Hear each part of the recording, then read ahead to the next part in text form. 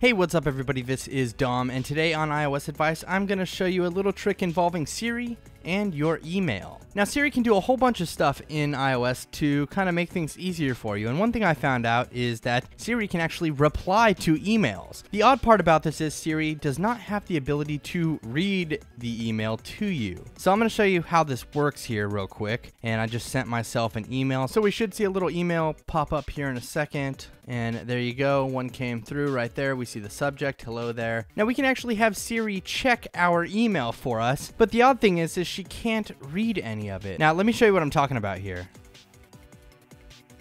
Do I have any new email? Here's a message. So it shows you a brief overview of the message, as much as can fit in this little teeny area right here. But if you ask her to read the message, she can't. Can you read me the email? Here's one. I can't read your email to you. Sorry about that.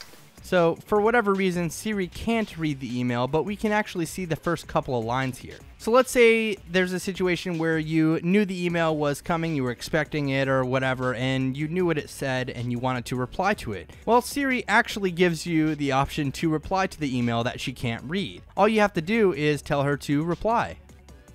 Reply. What would you like your email to say? Hey, what's up? What are you doing today? Question mark. Here's your message to Dom Esposito. Ready to send it? Yes. Okay, I'll send it.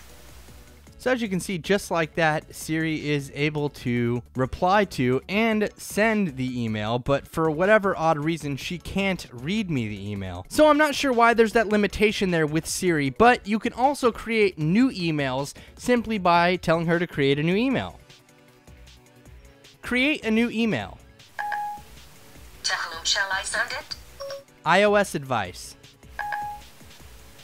What's the subject of your email? Hey, what's up? Question mark. What would you like your email to say? Hey, what's going on? Question mark. How are you doing today? Question mark. Talk to you soon. Period. Here's your message to iOS Advice. Ready to send it? Yes. Okay, I'll send it. So as you saw there, it's pretty easy to send an email completely hands-free with Siri, but for whatever reason, she can't read emails to you. Like I said, I'm not sure why that limitation is there, but you can accomplish some pretty great hands-free tasks using Siri on your device. Let me know what you think down in the comments below. Thanks again for watching, everybody. This is Dom from appadvice.com, and have a great day.